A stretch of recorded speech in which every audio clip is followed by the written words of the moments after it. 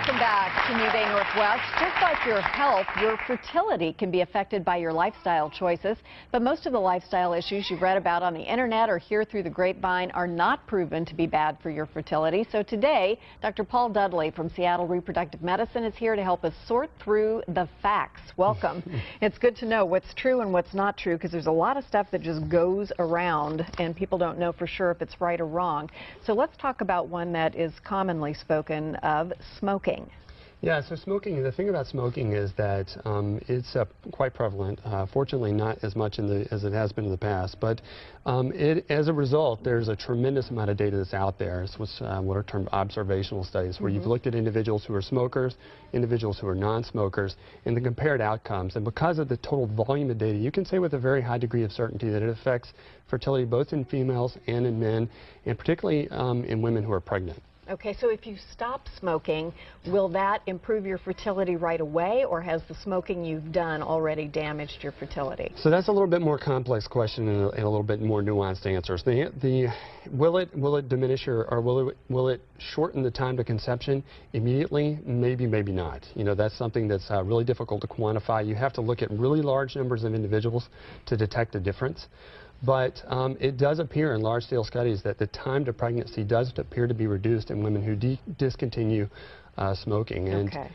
All right. Obesity. What about being obese or extremely underweight? Does that affect fertility? Yeah, in both instances, yes. And it has. We're talking about extremes of body weight here. So we're not talking about individuals who are at or near ideal body weight, or even who are close to near body weight. We're talking about individuals who are markedly.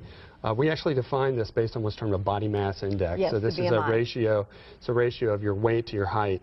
And if you look at women who are less than about a BMI of 19, or women who are in the obese category, they both appear to have adverse outcomes with respect to fertility. In each instance, it actually, the key really is what we refer to as anovulation. In both circumstances, they're more prone, statistically speaking, to fail to release an egg every month, and that is what translates into a reduced fecundity per month. Okay. Now, tell me about these fairly quickly. I'm going to run through the list. We've heard about lifestyle issues having an effect on fertility. Marijuana and other illegal drugs, true or not true? Well, it's true to an extent, and certainly individuals who are kind of partaking in illegal drug use should not, should discontinue that immediately. For a lot of reasons. Right, for both reasons with respect to getting pregnant, but also the fact that once the baby's born, you got to raise it, and that's not necessarily the best environment to do it in. But those studies are really harder. They're more limited, and it's mainly because they're, by definition, illegal substances. Right, right. So you're relying on sort of self-reporting, you're relying on small-scale studies. To date, both now obstetric risks are a little bit better quantified. So certainly with respect to marijuana, cocaine, other hard drugs, those have a well-documented adverse effect on obstetric risk. In guys, things like marijuana use, that is a little bit harder to quantify. It appears to diminish sperm parameters to a certain degree. Whether that translates into reduced fertility is a little bit harder to say. Okay. And then quickly, these two, caffeine and stress.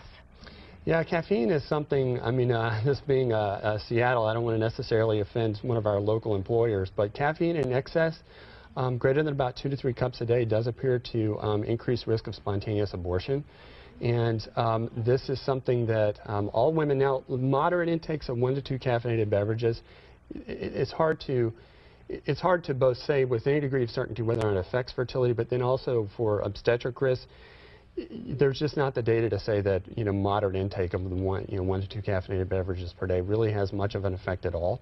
With that said, that shouldn't be taken as a license to go out and, you know, throw down a couple of rock stars, you know, when you're pregnant. But or any other time. And what about stress?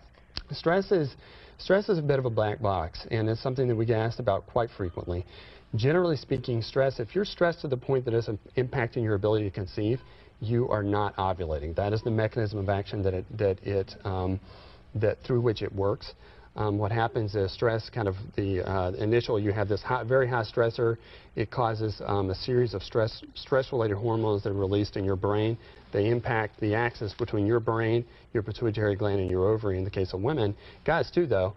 this is potentially a factor. As a result, it disrupts that very fine balance that's required for you to release an egg every month. And most of these people know who they are.